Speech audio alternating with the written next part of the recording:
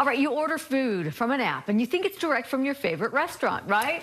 Not necessarily here. As KSL investigator Matt Gephardt found out, in some of these cases, we are being fooled by these food apps. Right, Matt? Yeah, Mike Dini, a Utah store somehow found itself on a delivery app. And when they couldn't get the app to take them off, we got the call. Our investigation found this is a wider issue of inaccurate menus, angry customers, and restaurants caught in the middle.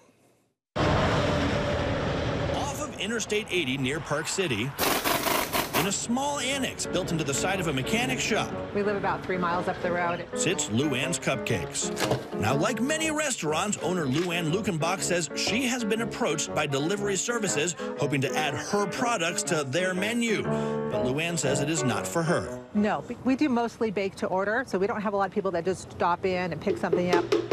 So imagine Luann's surprise when she got a phone call from an angry customer demanding to know why the order for which she had paid had never shown up, an order placed through the Uber Eats app. And I explained to them that we didn't have an Uber Eats agreement, or we didn't do business with Uber Eats. What? But with that, Luann got online and, surprise, take a look, there's Luann's Cupcakes, although not really. It lists items that she no longer sells, and it has pictures of items that she's never sold.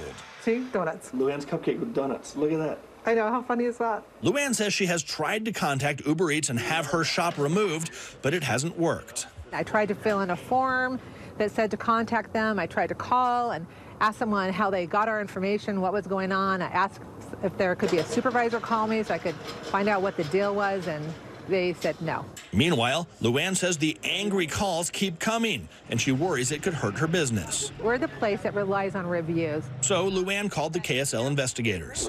As we began digging, we learned that Luann is not alone. Take, for example, down the highway in Salt Lake City, the Bayou restaurant says on their website they don't do business with delivery apps because they charge a 30% commission, and 30% is a lot. But from time to time, the Bayou writes their restaurant still pops up on the apps, and they are still getting orders from them.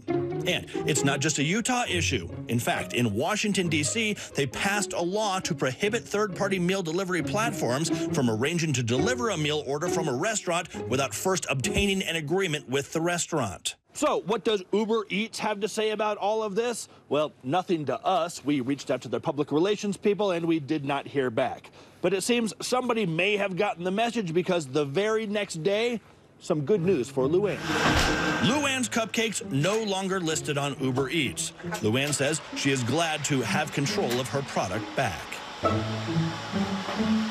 You know, there are, of course, lots of restaurants that are perfectly happy to be listed on the delivery apps. Coming up tomorrow morning on KSL Today, we decided to put some of the different delivery apps to the test. Can you save money by using one app over another?